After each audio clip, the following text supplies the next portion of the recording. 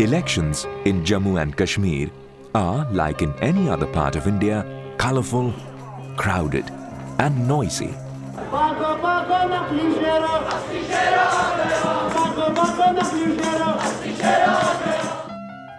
While campaigning is serious business for nearly everybody, for some it is an amusing diversion which ensures them a captive audience and a place under the sun, however fleeting it may be. As campaigning gathers momentum, corner meetings become an arena to settle old scores. Crowds vociferously take sides, loudly supporting their own candidates while booing the opponents. Some, however, just listen quietly.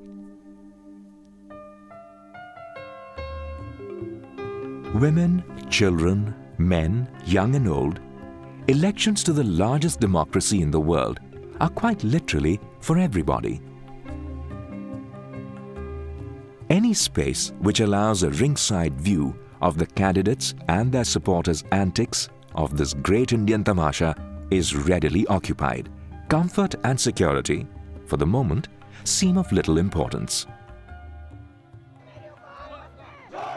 But unfortunately, during these elections, and also during those in the recent past, candidates were not the only ones trying to attract attention.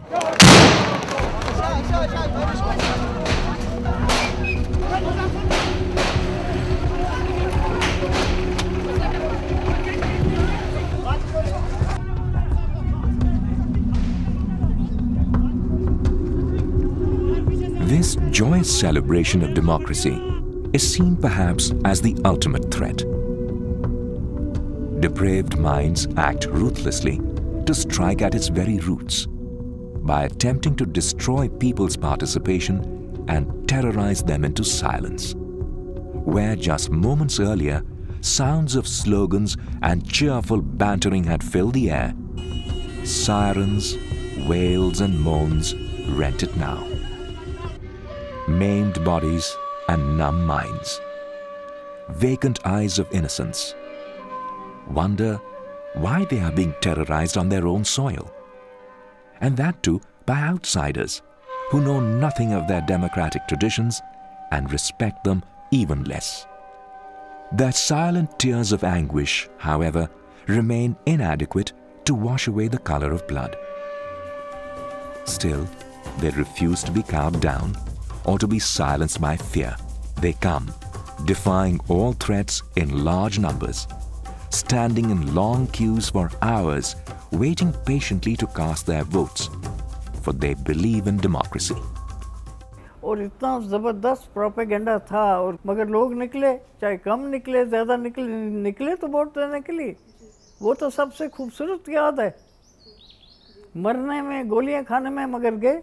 और vote की कदर जो उस वक्त जवाहरलाल को कहते थे कि लोग अनपढ़ हैं, दीजिए वन मैन वन वोट, उसकी अब हमें कदर आती।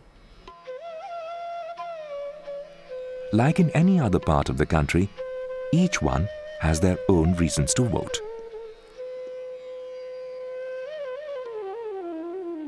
Amna amanat so be gasi asay ashnu so khok konso no chiki chama vot hantra tarke gas gasin berozgari ch garib ch log amamat bani be kya fayda jun nat ke shash. But common to all is the belief that their votes can decide their future.